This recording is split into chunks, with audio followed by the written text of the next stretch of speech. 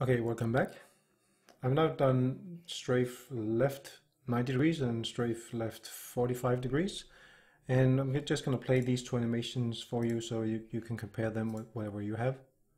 So this is looking from the front, and this is the strafing left 90 degrees. And he's pointing 20 degrees forward, but still walking along that line here. So I might have overdone the rotation of the feet, but I'm not going to bother by changing that right now. So the strafe left 45 degrees looks like this. Also looking from the front like this. And these are the animations that I exported. So if we switch over to Unreal Engine and then import these animations that we have now, I'm gonna import the left and the right, and we have the walk animation already. So I'm gonna open and select the SK mannequin and import all. So with all these animations here, we're gonna create a blend space. So animation and create a blend space and select the SK mannequin. And let's call this BS locomotion. So for the x-axis, which is down here, we're going to call this the right, and this one we're going to call the forward. And I'm going to set the range of these to -100 to 100 each. And we're going to set the middle point to be the idle and the directive middle front to be the walk. And then we're going to take the right 90 degrees. I think I'm going to place it to the right, but I seem to remember I put it to the left. I ended up doing that for some reason. So in case I'm doing this wrong right now, it's just a matter of switching it afterwards. But I'm going to put it here anyway, because this is the right. So the right 45 degrees is going to be up here, and the left is going to be on the opposite side, and the left 45 is going to be here. So it's going to give us a blend space looking like this, which is going to be giving us this hopefully pretty fluid transition between strafing and walking forward and so on. So what we need now is to create the backwards animations here. We don't have them right now, but we can create them pretty easily. Now that's going to be a little change to just the regular workflow that we did before, where we just took the walk forward animation and then created a new take. And the reason for that is found if we take a look at how the blend is going to happen when we go from forward to the walking, strafing to each side. And we're going to demonstrate this. It's going to be clear in a moment. So if we were to just take this walk forward animation and create a new take for this and say copy, what we want to do is with this is to reverse this animation. And we can do that in a number of ways, but the easiest way I can think of right now is just to use the story mode.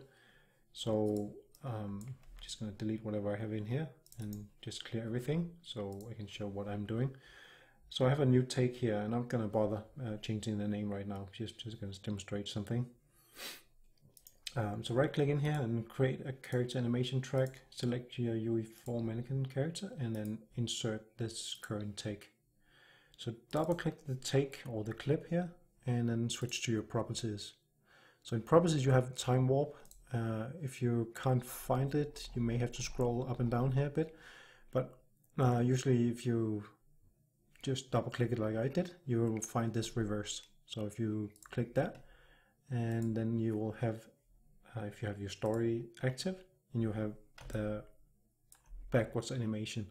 And obviously it doesn't look correct. That's not probably how the way you would walk backwards, but it's going to work for this scenario here. So what you want to do in order to get this out of MotionBuilder and into Unreal Engine is to right click and plot this whole scene to the current take, and then switch to your navigator and find your character, V4 mannequin character, and then plot this to your skeleton like this. And if you play this now, you're going to see that it's playing backwards. Also, if you turn off the story, you're going to be sure that this is the animation that is playing. So if you export this now, motion file export, as we've done several times now, and let's call this, instead of third person walk, I'm going to call this walk backwards. And actually I want to select my root and select branches, and then motion file export.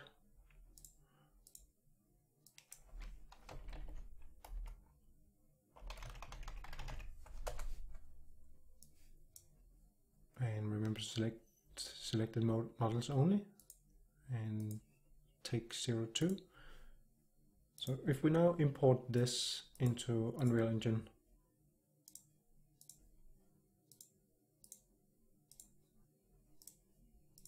and then add this animation to our blend space like this, then it's going to look correct if we are going from idle to walk backwards.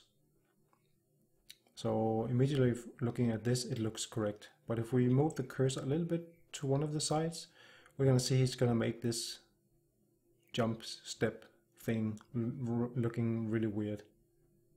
And that's the same on the other side. So it's going to look really weird in the middle transition here somewhere. And that is what we want to avoid. So the reason why he's doing that is because he is on the wrong foot. So when we are moving forward, he's starting on his, can't really remember what foot he started on.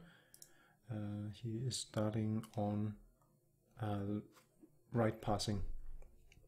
So he's starting to move forward with his right foot. And when he's moving backwards on take 2, he's starting to move backwards also on the right foot. But in order to make this look correct, he needs to start walking backwards on the left foot. So we need to kind of change the animation so that he's starting on the other foot. And that's what I'm going to show in this video here, how we're going to do. So sorry it took a little while to get to this, but I thought it was kind of necessary to just cover, so I'm not just doing it. So right now we switched the order so that he's now, or the direction of the animation, so he's now walking backwards on take 002. And what we're going to do now is to make sure that he starts on the right foot. So we're going to turn on the story again, and we're going to turn on the control rig also, and then we're going to switch to the story once more. So right now we have this animation here, and if we double click this take and scroll down a little bit, we should be able to find the reverse here. So if we uncheck that, he's walking forward again, and now he's walking backwards. So since we're gonna we have an animation right now on the storyboard that walks forward, but with the reverse active. But on the control rig, since we plotted this as we just did before, we plotted this with the reverse active. That means that we need to get this back again before we start continue working with this. So I'm just going to delete this clip here by clicking delete on your keyboard, and then insert the current take. Okay, so with this, he's still going to be walking forward or backwards, sorry, even though if we scroll down, now we can see that the reverse is not checked. I hope that made sense. So what we want to do now is to find that place in the animation where he's starting, or he's in a left passing backwards, which seems to be it would probably make sense to be at 15, but it looks more or less like it's frame 14. So I'm going to select that and frame 14 and click the eraser button. So I'm splitting this up in two, and then I'm going to move the first part to the end and then the last part to the beginning, and then realign it. So now when we play this again, all the way from the beginning, we can see that he's starting to move back on his left foot. So it's still the same animation, but now revert or starting on the other foot. So now we can right click and plot the whole scene to the current take as we did before. We want to switch to our character and then plot this to our skeleton. Turn off the story and just verify that we have the correct animation. So he's starting on the left foot, walking backwards.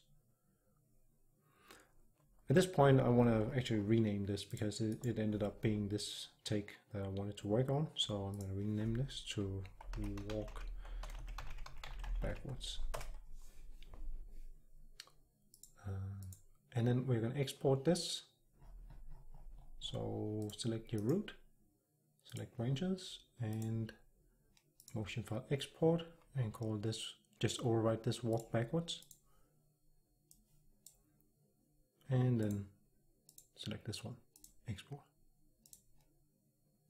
So we now re-import this.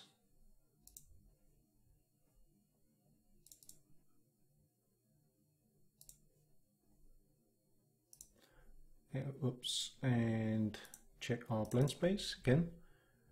Now we can see the transition from idle to walk backwards still looks good, but when we move to the side, it looks a little bit different. Still looks a little bit odd, and that is where the other part about the looks like he's skipping or something. It looks really weird if you ask me, but nevertheless it looks better.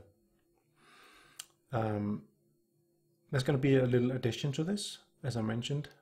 So before I continue in this video, I just want to mention that we just missed two animations here, the 45 back, before we can start looking at that issue that I mentioned in the 11th part, I think, about the strafing right and the strafing right backwards issue. So stay tuned for the next, and I'm just going to show how we create one of the back 45-degree animations. So until then, bye bye.